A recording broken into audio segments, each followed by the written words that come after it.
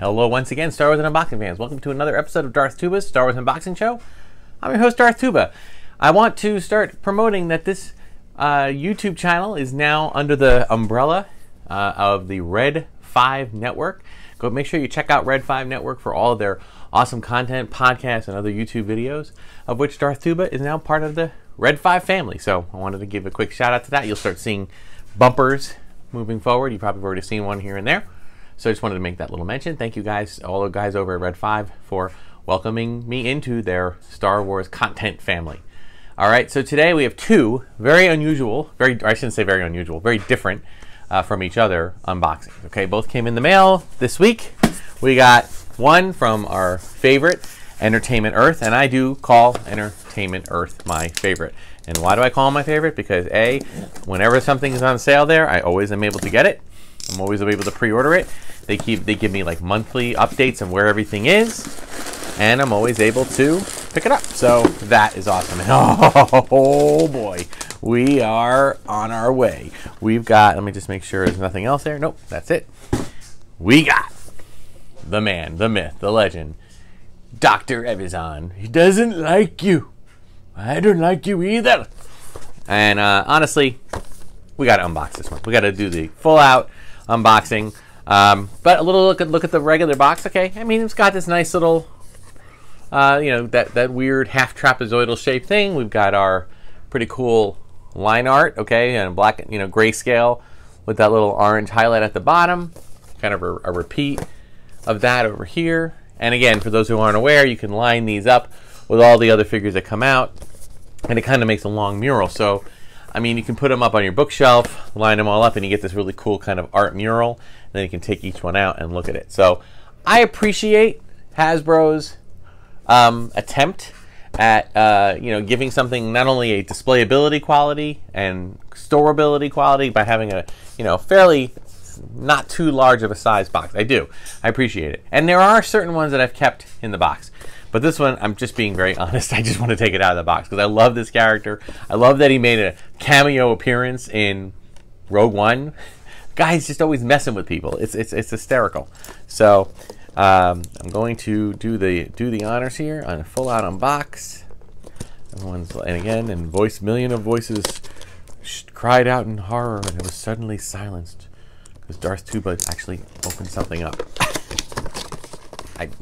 Not millions, maybe tens of voices, tens for all the people that watch my channel. But it's okay. I'm not complaining. All right, simple stuff here.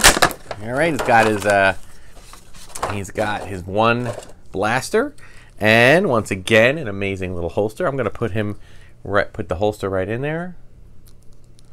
Now, I don't know if this is supposed to go a certain way. Hang on a second. I like that the holster itself. Unless I'm supposed to go. Oh, maybe this way. Oh, I think it's. I am not sure. The holster's great, but it's not being very clear as to where. Oh, I think it's. Yeah, I think that's it. Yeah, it looks about right. Oh wait, no, I see. It's backwards. Yeah, there it is. Okay, so keep in mind the holster goes in like that. It's a different type of blaster. I don't know if I recall him holding his blaster. So, oh my God, that face though. Look at that face. That face. That face. That marvelous face. All right, great sculpt. Now, it's interesting to see how Hasbro, you know, has to do what they have to do with older characters. It's one thing when you're dealing with a new character, right? Because new characters, like from you know, all the actors that play roles, even the smallest extras, will get their whole bodies and faces scanned so that they have a good likeness and they can sculpt whatever they need, whether it be for toys like this, Black Series, or even 3 3/4 inch figures now, or for things like statues and busts from like Gentle Giant, sideshow figures that are a little bit bigger. They kind of use the documents and do that everywhere. So that's kind of cool. So, but with a figure like this, you know, they're really only going by old imagery, right? And we never had a Dr. Evazan figure, heck, didn't even have a name I don't think, in Star Wars Episode 4 when it first came out. It was just a character that was walking past. We didn't get an action figure of him. We did get his alien sidekick, you know, Walrus Man it was called back in the day. But this little guy, you know, Pondu Baba is now his name. So I'm loving that they have these figures, these kind of ancillary characters now in Black Series size. So that's really cool. So he is going here. Now, this next one, okay, little goes with a story. Technically speaking, I guess you'll have to argue that technically speaking, this is not a Star Wars figure. No, it's not. I am 98.9% sure. Yeah, it's not. It's a different type of figure. This is... All right, you know what? I'm going to reveal something to you in a minute. Let me just bear with me here. Just bear with me. Bear with me. I'm just going to kind of... I don't know. How do I do this?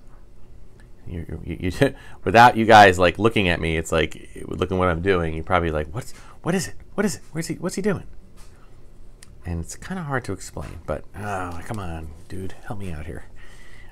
I should have probably taken this out already and then shown it to you, and then prep this. So I apologize for not doing that. But all right. Well, I'm going to do it kind of half done here, just so you're aware. All right, so we have Friar Tuck. Friar Tuck. No, there was no Friar Tuck in Star Wars. It was Friar Tuck. This is the Friar Tuck action figure from the Robin Hood, Prince of Thieves, Kevin Costner film of the early 90s. And this was with the actor, with the likeness of the actor that played the Friar Tuck character. Why am I getting this? Well, simple enough. And there has been some old episodes. If you look back, you might see them on the Odds and Ends playlist. There was an episode about it was both Star Wars utilizing, Kenner utilizing the Star Wars brand on other toys, okay, and Star Wars toys being rebranded as other, for other franchise, other licensees. And I just thought it was a really cool thing, and it's become a bit of a collectible in and of himself. Okay, so why do I have this guy covered up in his little robe? Well, you'll see. Let me get him out of the robe now, and let's take a look at that. Now, you might look at that and think, oh, well, that's maybe what Friar Tuck looks like underneath, and yeah, I get it. Okay, but look closely. Take his head off in your mind. Let's do this. If I were to do this to you, would it look any familiar? Anybody? Anyone? I wish I was doing this live. Someone would put an answer in. Okay, let's do something else. Let's pretend instead of his legs and hands being flesh colored, that they were green. Yes. I'm sure you already know the answer. This is the same mold as the Gamorrean guard from Return of the Jedi. You can see. There it is. Okay? The funny thing is, I'm not 100% sure, but I think a lot of the other figures were a little bit bigger. Like not quite the 3 3/4 inch. I think they might have been just a tad bigger, a little bulkier, or what have you. But this is, without the head, it is complete, 100% Gamorrean guard. There it is. Okay, all you need is a little battle axe, and you'd be good to go. So this guy comes with this nifty little robe, which is fine. But the reality of it is, I just got it because I think I watched Mighty Jabba's Collectibles. Right? If you ever watch that channel, great channel. I've commented on his channel. He's commented on mine. And Mighty Jabba Collector, he's a collector who focuses mainly on Jabba's palace, the aliens from Jabba's palace, Rancor, things like that. And he's a really gifted artist and sculptor, and he does some really cool things with 3D printing, where he prints out figures and paints them up. Sometimes he does half scale. He does really great stuff. I think he might have printed out a full-size Jabba. I don't know where he put it, but that's crazy. Like a full-size Jabba action figure. Check out his channel. It's awesome. But anyway, so I noticed that he had a diorama set up of Jabba's palace, and he had put all these characters in. I noticed this little guy is sitting in the back, and I'm like, he kind of looks like he would fit in the Jabba's palace. Like he's like a friend of the Gamorreans. He was adopted by the tribe. So I think I'm just going to kind of keep him there. I don't know whether I'll use the robe. Maybe I can or I can put him in a robe and call him an oversized Jawa. Who knows? But anyway, so two very different figures, two very different sizes, and two very different places that you know, in origins that they come from. So there you go. There they are. So I want to thank you guys for watching. Make sure you check out all my other videos. Look at my playlist. Like, subscribe, hit the notification button. Check me out on Instagram and Twitter at Darth Tuba. Darth Tuba Star Wars Unboxing page on Facebook. War of the Stars podcast. Got a lot going on. And at the time of this release of this video, we'll probably be in Galaxy's Edge. So I'm hoping to get another video out shortly after this, so that you can see another walkthrough of Galaxy's Edge and see what's going on there right now. Thank you so much for watching. Until next time, may the Force and the toys be with you.